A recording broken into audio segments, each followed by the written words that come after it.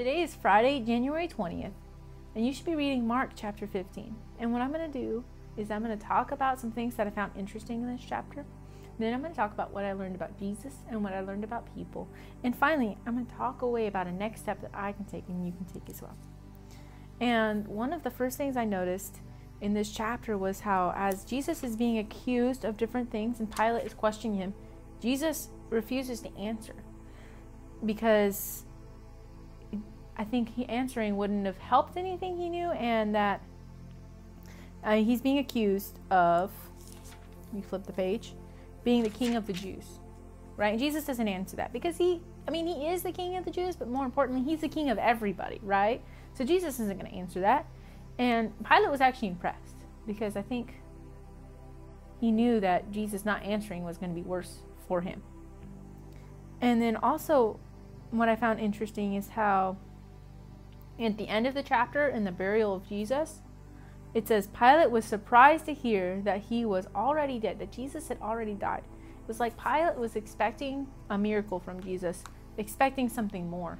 Because I think after talking to Jesus in that first section, he realized that Jesus was something more. He was amazed with Jesus, impressed with Jesus, and knew that in that moment, I think that he was maybe something more than just a criminal.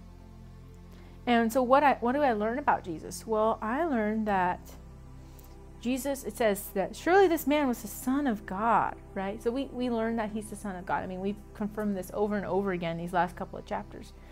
But we also see that Jesus, he died in a very painful way, but he was willing to do that. You know, he calls out, my God, why have you forsaken me?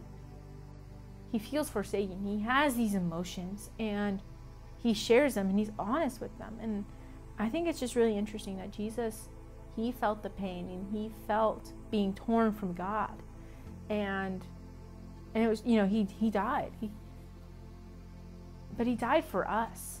He was willing to go through that for us. And I find a lot of comfort in that, and that Jesus was willing to do that for us.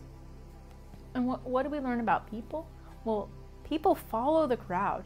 Often when there's a crowd gathering and stuff, it's so much easier just to go with the crowd. You know, Pilate was saying, do you want me to release Barabbas or to release Jesus? And they're like, we want this murderer released and we want you to crucify Jesus. They said, crucify him, even though Jesus hadn't done anything. And a couple of chapters ago, we're calling him Hosanna, Hosanna. It's so easy to get caught up and follow in the crowd, and sometimes we get distracted when we do that. And finally, what is the next step? Well, I think the next step is to break away from the crowd, to start doing something different.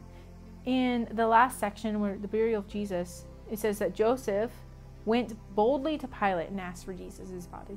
Went boldly because he knew that it was something different from what everybody else was doing. Everybody else was cheering for him, cheering for Jesus' death, mocking Jesus. And after he died, this man Joseph went over and said, can I bury him? Can I give him a proper resting place?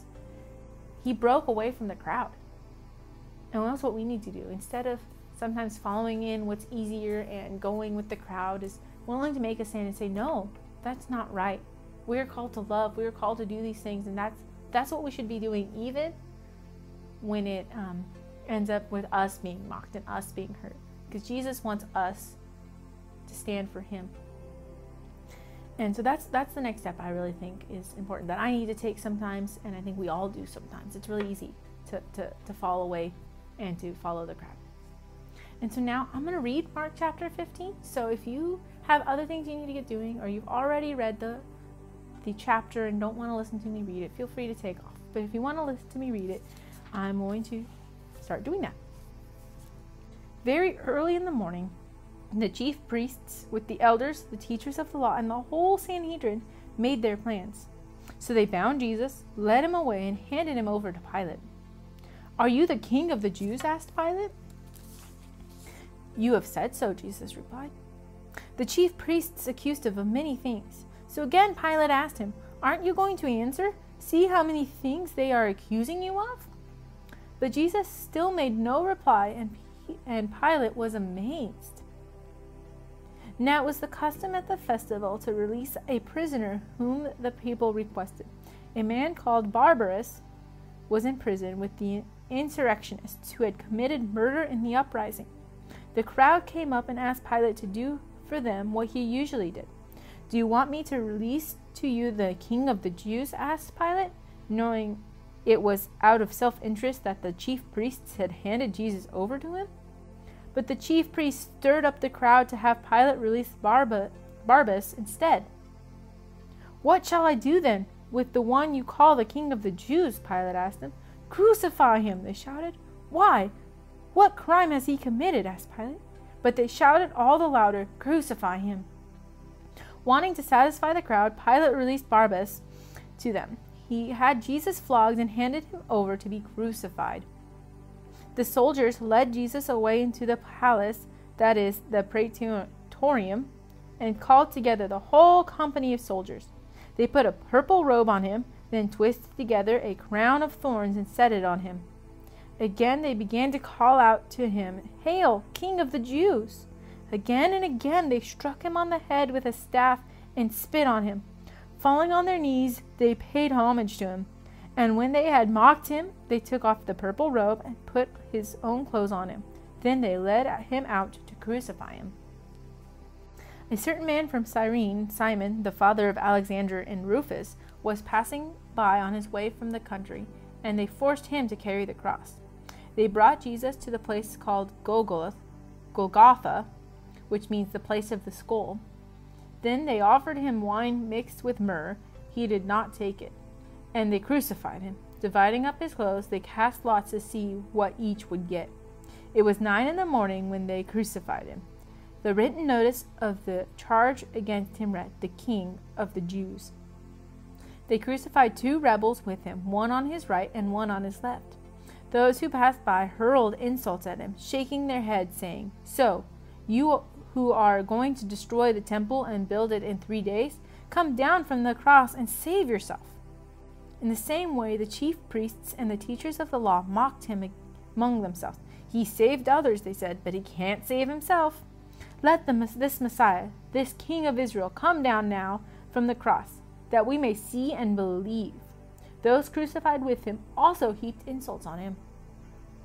At noon, darkness came over the whole land until 3 in the afternoon. At 3 in the afternoon, Jesus cried out in a loud voice, "Eloi, Eloi, lema sabachthani." I don't even know, friends. Which means, my God, why have you forsaken me?" When some of those standing near heard this, they said, "Listen, he's calling Elijah." Someone ran, filled a sponge with wine, vinegar, and put it on a staff and offered it to Jesus to drink. "Now leave him alone. Let's see if Elijah comes to take him down," he said. With a loud cry, Jesus breathed his last. The curtain of the temple was torn in two from top to bottom. And when the centurion who stood there in front of Jesus saw how he died, he said, "Surely this man was the Son of God." Some women were watching from a distance. Among them were Mary Magdalene, Mary the mother of James the younger and of Joseph, and Salome. In Galilee, these women had followed him and cared for his needs. Many other women who had come up with him to Jerusalem were also there. It was preparation day, that is, the day before the Sabbath. So as evening approached, Joseph of Arimathea, a prominent member of the council who was with himself waiting for the kingdom of God, went boldly to Pilate and asked for Jesus' body. Pilate was surprised to hear that he was already dead. Summoning the centurion, he asked him if Jesus had already died. When he learned from the centurion that it was so, he gave the body to Joseph. So Joseph brought some linen cloth, took down the body, wrapped it in the linen, and placed it in a tomb cut out of the rock. Then he rolled a stone against the entrance of the tomb. Mary Magdalene and Mary the mother of Joseph saw where he was laid. And until next time, you are saved.